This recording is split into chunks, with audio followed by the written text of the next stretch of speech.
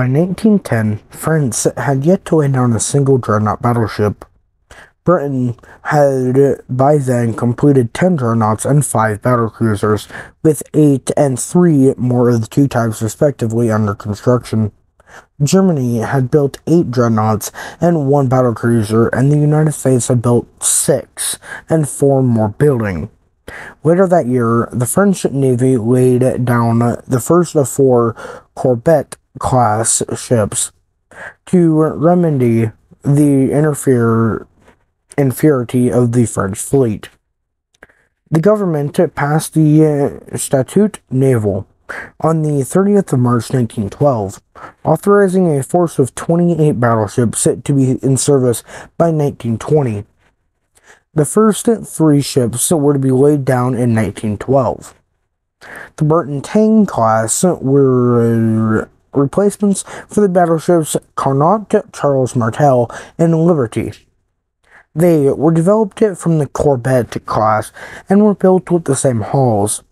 The primary reason for the decision was to use the same hull design as the Corvette class, was limitations of French shipyards.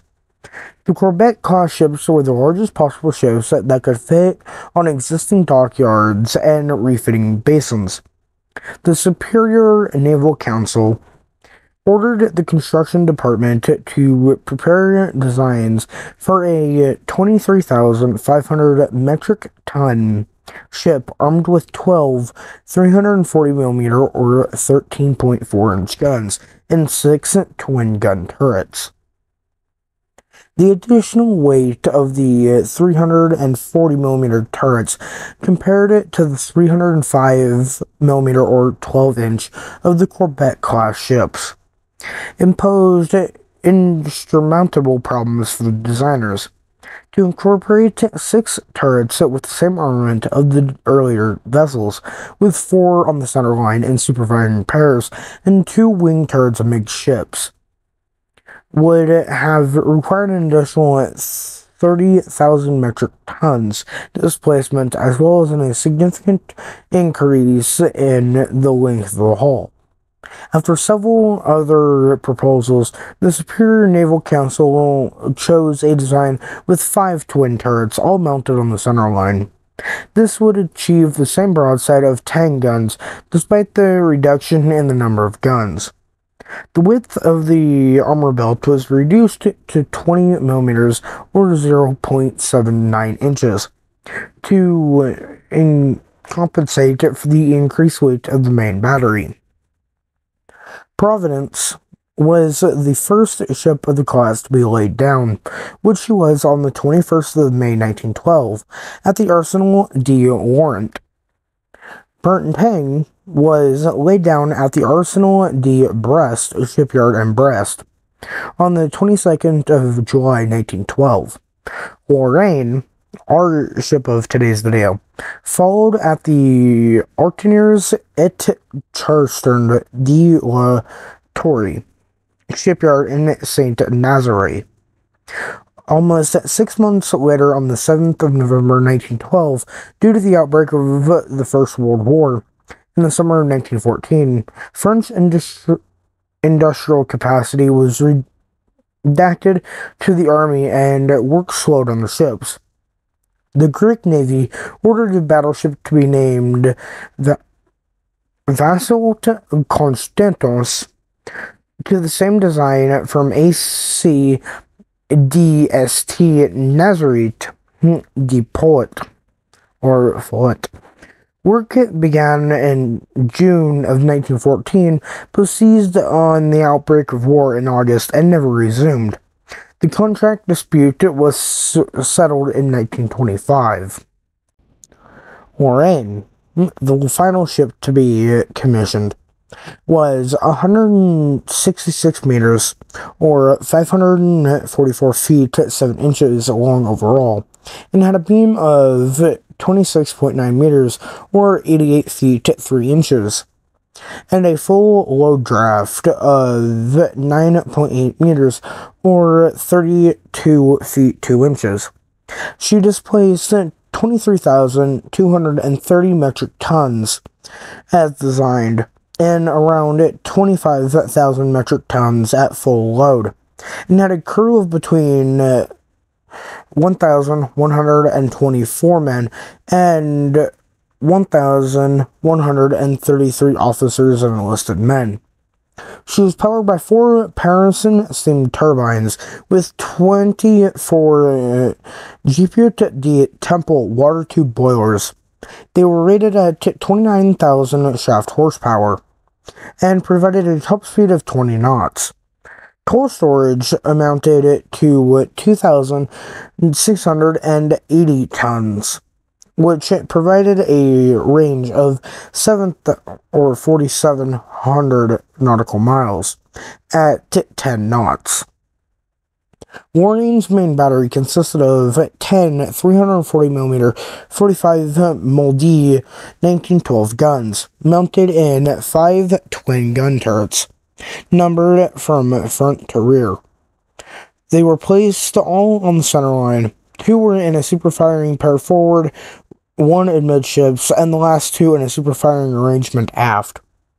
As completed, however, the amidships turret did not have its guns installed until January of 1917.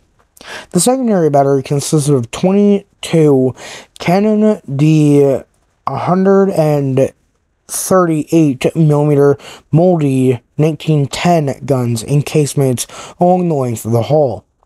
She also carried 7 47mm 1.9-inch Hotchkiss guns, 2 in the conning tower and 1 on the roof of each gun turret.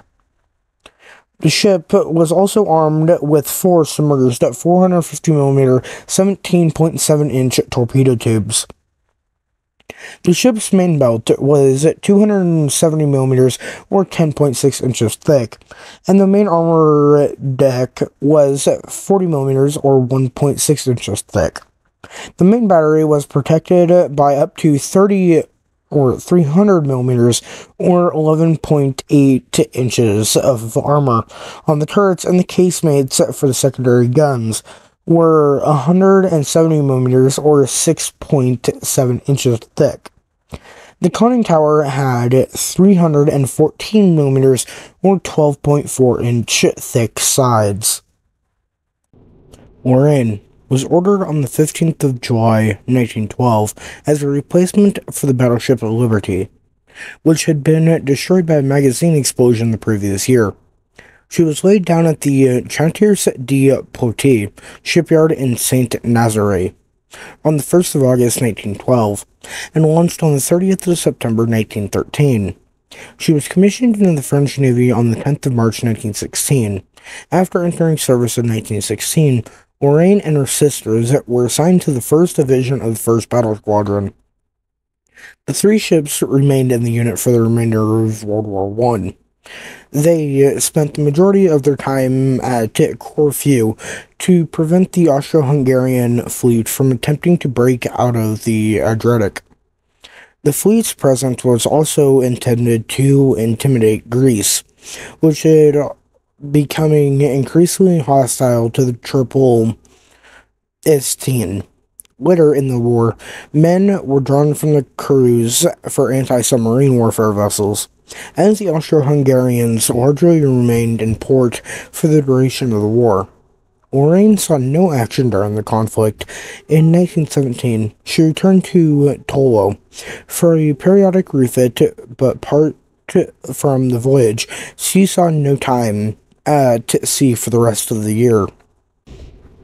In January of 1919, she went to Cantaro, where she guarded the former Austro-Hungarian Navy. She assisted in reparting Austro-Hungarian naval personnel and escorted former Austro-Hungarian warships to France and Italy. This duty lasted until March. The French Navy intended to send Lorraine and her sisters Provence to the Black Sea to join operations against the Boscoides, but a major mutiny prevented the operation. The 2 ships went to Constantinople in October 1919, where they formed the core of the Eastern Mediterranean Squadron, which operated until July of 1922. Lorraine underwent her first refit starting on the 10th of November 1921, which lasted until the 4th of December 1922. After emerging from refit, Lorraine was placed in reserve due to the fiscal limitations in the post-war French Navy. She returned to service the following year, 1923, with the 1st Battleship Division of the Mediterranean Fleet. Lorraine was modernized for a second time between the 15th of November 1924 and the 4th of August 1926.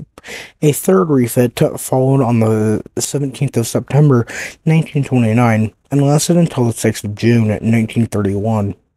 During these periods in dock, the range of the main battery was increased, and the anti-aircraft battery was strengthened, as well as the boilers were replaced with newer oil-fired models. Between the 18th of September 1934 and the 20th of September 1935, a fourth and final pre-war refit was carried out in Brest. Lorraine's amidships turret was removed, and an aircraft catapult along with a hangar for 3 aircraft were installed.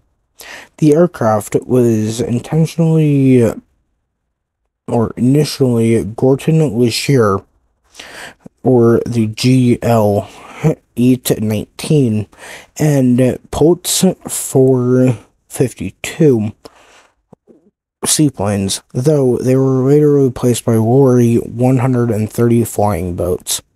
In 1936, Lorraine was transferred to the Atlantic Squadron, where she remained until the outbreak of World War II in September of 1939.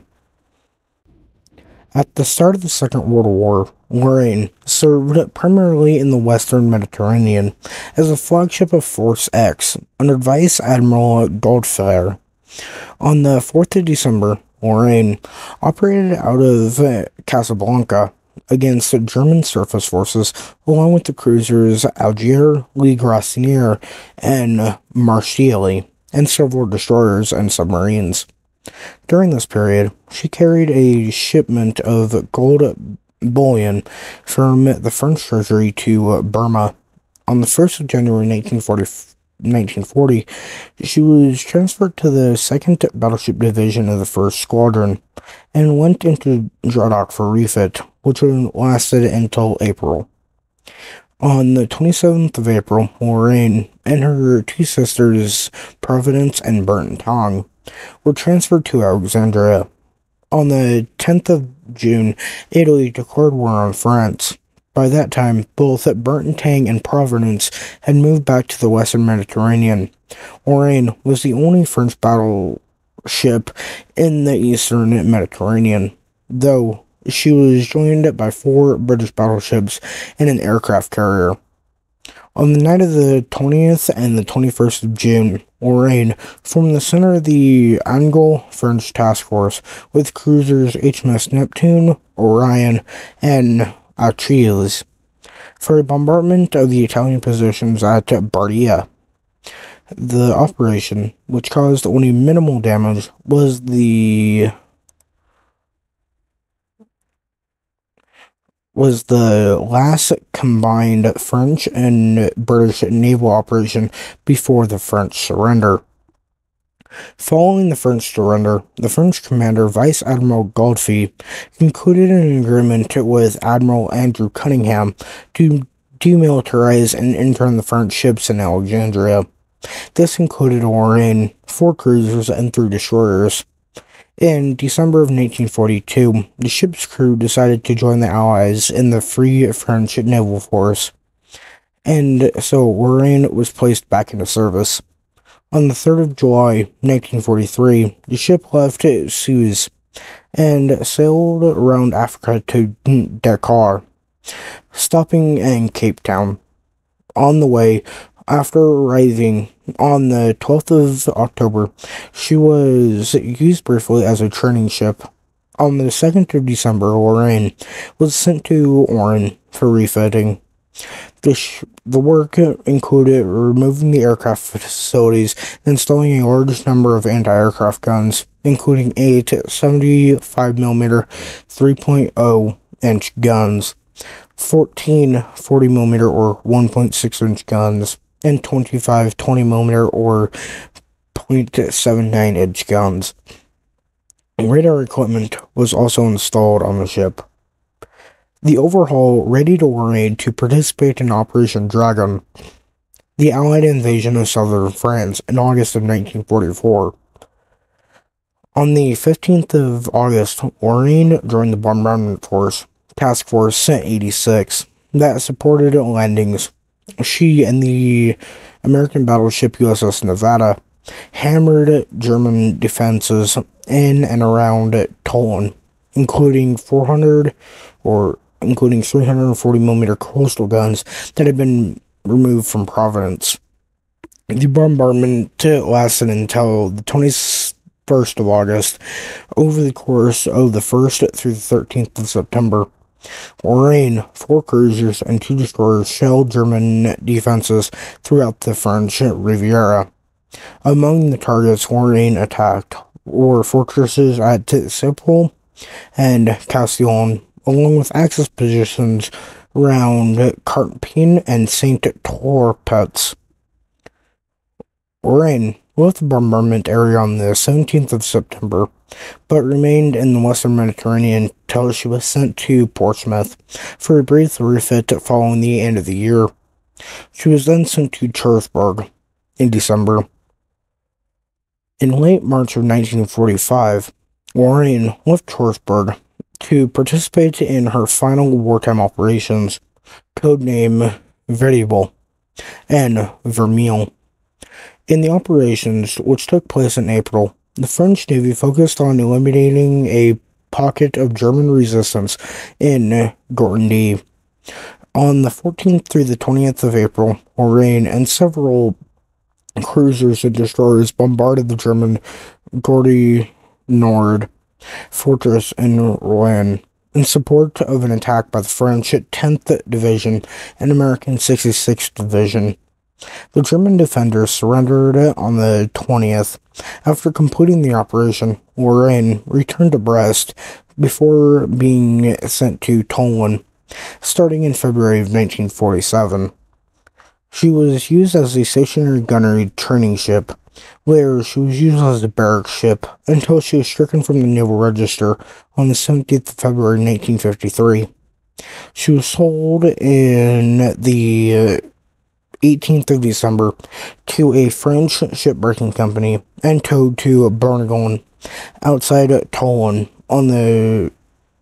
in January of 1954 and broke up for scrap. You know, it's actually quite funny. I'm looking back on the information that I was going off of for this video, and it's actually pretty interesting for many. And I hope you guys found that as well during this video. Lorraine is not a ship that is well known, unlike other ships in the French Navy, such as the Rochelle class, the Jean Bart, or the Dunkirk, or even the Strasbourg. But she does hold a spot in many. A thing that I need to note here is that this was not a ship that I found. It was actually a ship that was suggested to me by a member in my Discord server, which you guys can find a link to down below. And because I was asking for some ship suggestions, and he came and said, how about the Lorraine? So that's actually today's video. Something that I would like to keep note of is that I know not everything in this video was said correctly, and I do apologize. I'm not very good with pronouncing French names or places or stuff like that. Pretty much anything French I'm not very good with. I know that's probably uncanny to a lot of you guys, and I do apologize. But what I would like to keep note of is that I did try to give you guys the best information that I can on this ship, especially with how little information there is. If you guys would like to actually captain this ship, you can actually find it in War Thunder. No, it is not sponsored or anything like that. You can actually you can find it, in War Thunder on the French Naval Tech Tree.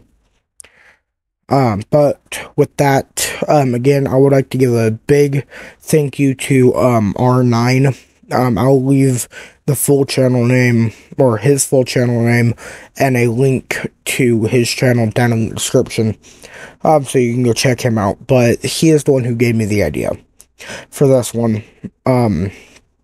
But with that being said, I hope you'll all enjoyed today's video. Please, go hit the subscribe button and ring the notification bell so that you don't miss out on any future content. And hit the like button, of course, if you guys did enjoy it, or hit the dislike button if you guys didn't. Please leave a comment down below if you guys have any questions, concerns, or requests for the matter, or anything like that. I love hearing your guys' feedback and stuff like that. And with that being said, I thank everybody for watching, and I will see you guys all in the next video. Peace out.